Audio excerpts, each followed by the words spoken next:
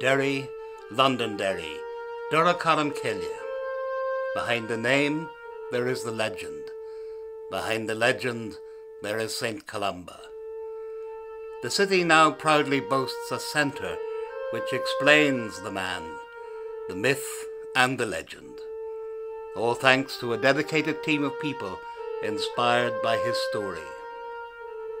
A centre and building which in its own right has a rich history. From its past life as a school to years of lying in ruin, and finally a 12-year journey to bring it back to life.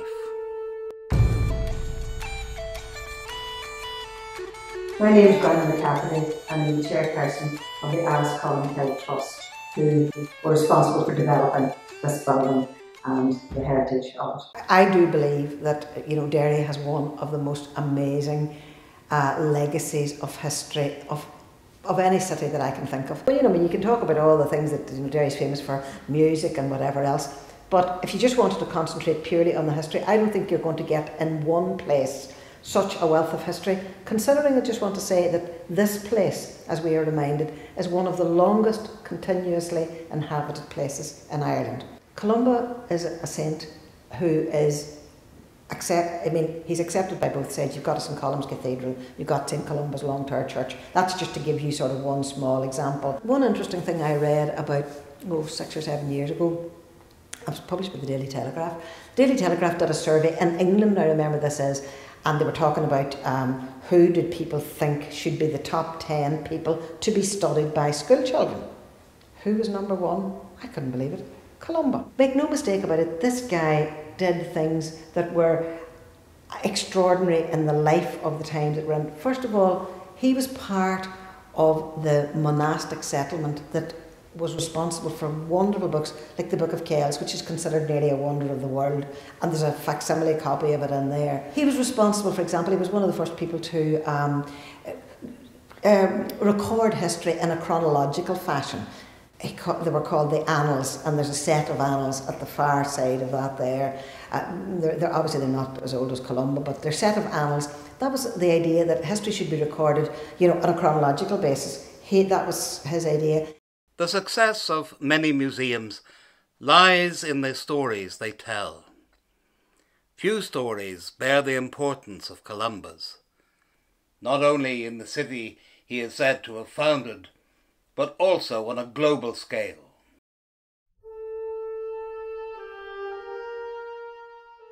This here school, this building, began life in 1826 as a school, and remained a school until 1894, when the students that were here were moved to a new school just up the chapel yard. For a few years then, it was used by parish groups, and then it was deemed unsafe.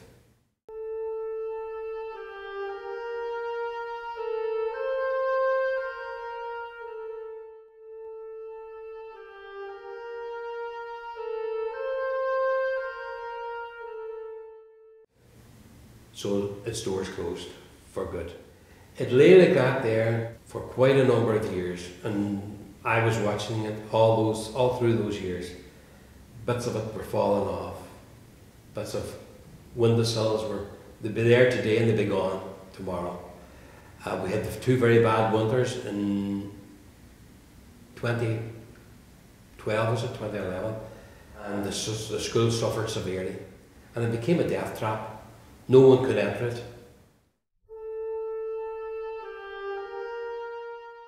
The centre became a reality, in a sense, by the use of great resilience, determination, refusal to be daunted, cheek, brass neck, and an amazing wealth of support from all sorts of people. A recognition that there was something very worthwhile here that we didn't want to lose the opportunity of doing. First of all, you had a beautiful building, dating from 1813, which has a wonderful history of its own.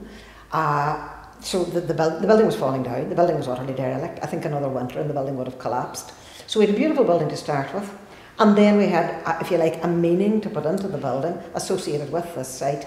So as far as I could see, that was a win-win situation. This building alone has been rescued for posterity, and it has enhanced the surroundings, it's enhanced the grounds of the Long Tower Church, which is an interesting church in its own right.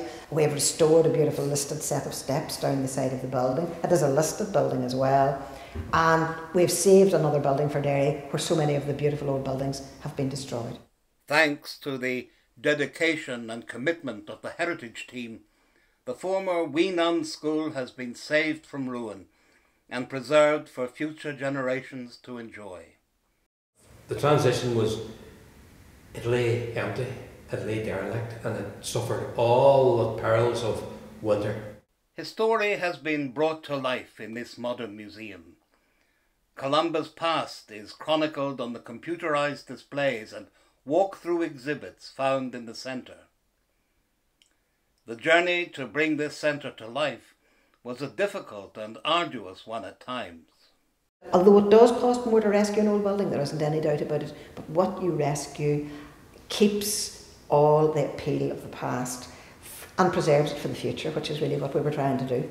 A lady called Gráinne McCafferty, chairperson of the Irish Cholmcille board, got funding to bring this old building back to life. She spent 10-12 years trying to get funding and succeeded finally, and this is what we have today. This project came up and somebody said, would you like to be chair? I took on the chair, whatever, and we bid for funds. I mean, we got 1.7 million pounds of public funding, Heritage Lottery Fund, Northern Ireland Tourist Board, Northern Ireland Environment Agency, the Diocese of Derry put in some money, Derry City Council. So that's the funding bit of it. But it did take a massive amount of time then to get the funding together, but then also with the help of people, for example, from the local Heritage and Museum Services here, you know, what story were we going to illustrate? What artefacts had we got? Because obviously if you're going to talk about Cholmcille, there are no artefacts left from that time. See the number of volunteers that we had. I mean, first of all, the Board of Trustees, they're all volunteers. They have all worked as hard as can be. Some of them for longer than others. Some of them are older, like myself, and have worked for the 12 or 14 years. Totally free of charge, totally volunteers, meetings, papers, write this, write that, put in that bid. There's an immense pride in this place, pride that comes from the community, the past pupils. So the sheer, that helped to float the whole thing. Of course the funding floated it, couldn't have worked without the funding. But that wealth of support, both in people who volunteered to support us or in people who simply turned up on the open day to say, this is lovely, that all is extremely important. The building is gorgeous. That's a great tribute to the builders, Woodvale Builders, and to the architects, HMD. What is it that we were trying to do? We were trying to save the old building, but in order to save it, we also had to give it a new lease of life. You know, we had to give it a purpose. There's no point in renovating an old building. You won't get public money to renovate an old building and then close the front door. The big dream is to keep it going and to make it self-sustaining. That's my big dream. This building began life 201 years ago, and my hopes are that in 200 years' time this building would still be here. It is now a Columban Interpretive Centre, and maybe it'll be a Columban Interpretive Centre in 200 years' time, and I hope it is. But the one thing I really do hope that it survives. At least it survives, and it has given a chance now to survive. The centre now stands as a must-see attraction in the city, one that can be enjoyed by all ages, and one that can inspire and show all who visit just what can be achieved with hard work and dedication.